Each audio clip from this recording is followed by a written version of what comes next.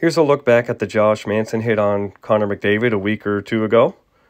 And it's not so much about the hit, but about some of the reaction to it. It's a fine body check. Just because it was on Connor McDavid doesn't mean we have to go after Josh Manson. We should be happy that this is all he did. You want to protect your stars, promote plays like this, go over and shake Manson's hand. It's stick on puck the whole way.